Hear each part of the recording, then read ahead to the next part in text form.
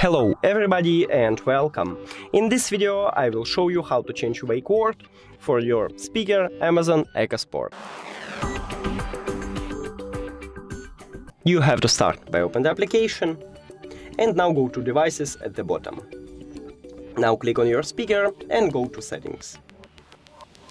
Scroll down and click on wake word.